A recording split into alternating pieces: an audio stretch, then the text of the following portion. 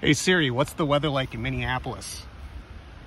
It's currently clear and 86 degrees in Minneapolis, Minnesota. Temperatures are heading This down. weather is heckin' nice. Look at that sunshine. Let me clean up my lens. This is the PixelQi display.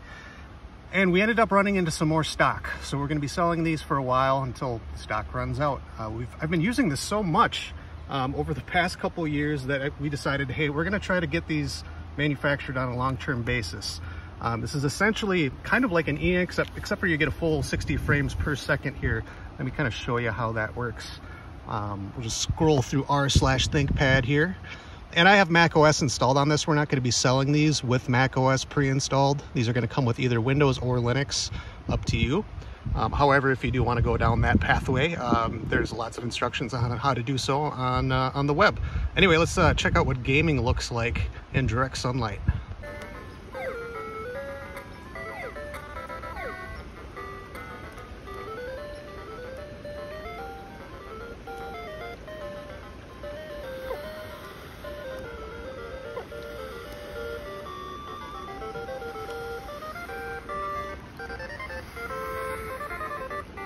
So what are some things to consider before you decide to buy one of these from us? Number one, this is a netbook resolution screen, 600 pixels this way. So in Windows, there might be some dialog boxes that are so tall that you can't even see the buttons. You can hide the start menu to deal with that, but just be aware that this is not a lot of screen real estate. Number two, speakers, not that great. Zero bass, mid-range and high-end is okay. I mean, you could do a Zoom call from the beach, that's fine, but don't expect to be able to work in a noisy environment. The webcam, not super high resolution, pretty narrow viewing angle, not the best, but it does work. The battery, we're gonna be installing brand new aftermarket batteries in these. Expect somewhere around the 4-hour battery life mark. However, it depends on use and which operating system that you have installed.